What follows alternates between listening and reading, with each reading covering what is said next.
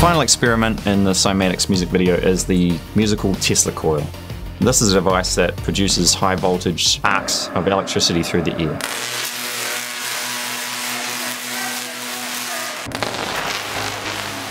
So I guess the most important thing with the Tesla Coil is that my Tesla Coil in particular uses extremely high power and extremely high voltages. Those two transformers over there output around 16,000 volts at 6,000 watts. If you come into contact with that or anything in this general area, you probably will die. And the guys we hired the Tesla Coil from also brought a Faraday suit. It lets you be hit by high voltage electricity, and the electricity flows around the suit and into the ground instead of through your organs and killing you. Okay, so awesome.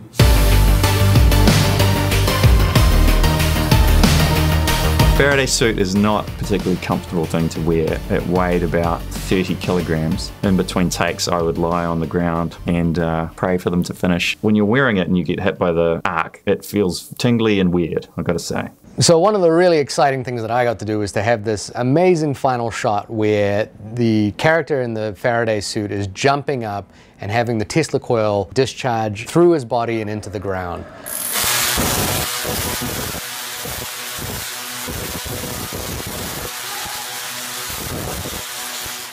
I felt a little guilty about making him jump 8 or 9 times and being hit in the face by lightning, but the shot was so cool, it was totally worth it. For me, not for him.